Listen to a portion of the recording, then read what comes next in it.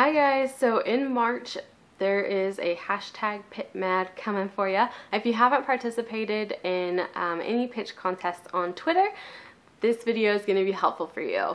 And hi, my name is Katie. Welcome back to my channel.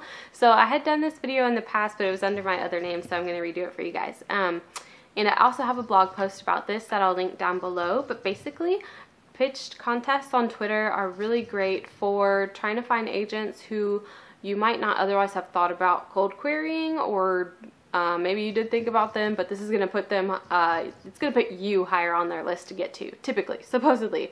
If you get a like for a pitch contest, you're supposedly at the top of the pile. However, pitch contests have gotten crazy big, and there's like thousands of pitches now, and hardly anyone like always gets seen. So there's PitMad, DV Pit, SFF Pit, Pit Dark, and a ton of other ones depending on your genre and your ages. If you do the mentor programs for like Pitch Wars, there is like a forum where you can have like boards for pitches, queries, synopsis, and first pages. I also think Right On Con has that as well. So it's great for like feedback, and there's plenty of people on Twitter and Instagram who also do free first page critiques, query critiques, synopsis critiques, and things like that that'll help you as well.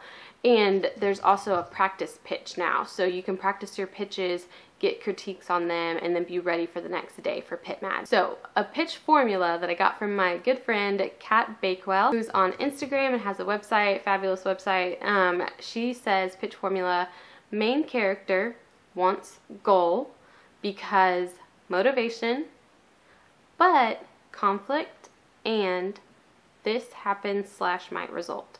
So you want to introduce your character, the goal, the motivation, conflict, the stakes, basically, and end kind of on a punchy cliffhanger that's gonna like set up why the agent should care, what they're looking for in your book, okay?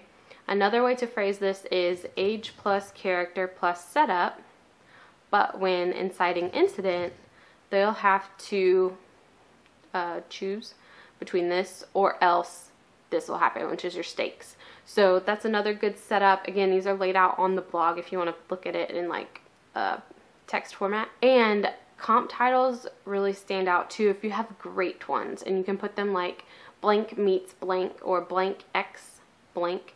That way you can save some space to your Twitter characters. Basically, in your pitch, you're going to want to use vivid, detailed imagery, don't be vague, and clear, high stakes with clear action and a hook. Do you get me? Clear, clear, clear. Don't be vague, be very specific so that it hooks, and it's not just like, oh, the world is doomed, please read my book. Like, why is it doomed? What's happening? Why does it matter to your main character? Like, all that jazz. And then you're going to want to add your hashtags at the end, so like hashtag YA for young adult, hashtag con for contemporary. Different pitches have different connotations, so like maybe it's just hashtag C for contemporary, so that's something you want to check on. And then of course whatever pitch event you're doing. And I got Kat's permission to use this example on Twitter that got 115 likes. Holy cow. So it's Howl's Moving Castle meets the Paper Magician. Clara's magic shatters glass, causes storms, and grows azaleas in her dad's lungs. Her childhood sweetheart offers to teach her how to save her dad, but only if she is willing to give him her powers in return. So that sets up her problem, the stakes. Another way she wrote that was Howl's Moving Castle meets Uprooted meets Paper Magician. When one touch from 18-year-old Clara plants poisonous blooms in her father's lungs, she finds help in a dark bargain with her childhood BFF. For his help, she must give him her wild magic. So that one did really well too. She's represented at New Leaf and doing swell. You get to pitch throughout the day, so how those two were just tweaked just enough to give you a varied read is what you can do with your own pitches. You also want a really good group to retweet you, because that's what's going to put your pitch towards the top for agents to see. Yes, they are going to search by hashtag, but retweets really help boost you up.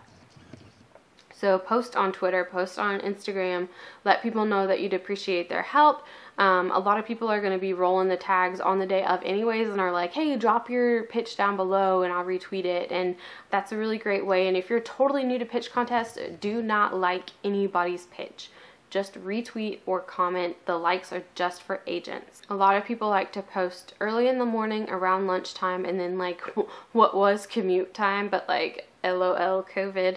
And so you kind of stagger your posts, and usually the first one is the one that's going to be the hard hitting. It's the one that's going to be lasting most of the day and getting more retweets. So you're going to want that one to be your best one. You can schedule these tweets via TweetDeck, Hootsuite, or whatever other platform, so you're not like scrambling to remember and posting at weird times throughout the day. And if you do get likes, please research your agents, because some of them aren't great and some of them are fake. You don't have to give it to everyone who asks for it, okay? Like, even if they're a decent agent but like you don't think they're for you, don't send it to them. It's okay. When you do send them, usually they'll want you to put PitMad at the top of the email or in the drop down or something in the form on Query Tracker, and then you'll include your pitch in the top of your query letter, being like, hey, this is what you liked, and you can even include the link, but sometimes people don't click that, just in case. So you can also just copy paste your pitch in there. Oh yeah, and I know some people now have started doing in their pitches where they do emojis or like a checklist of sorts, and so that's really fun to mix it up too. Do not do aesthetics. I think that's frowned upon, but I think mixing it up and making it fun within the pitch itself is a good idea to grab attention. So I think those are all my tips. Let me know if y'all have any below, or if you have any questions, and good luck with any pitch context that you enter. I will see y'all in the next video. Bye!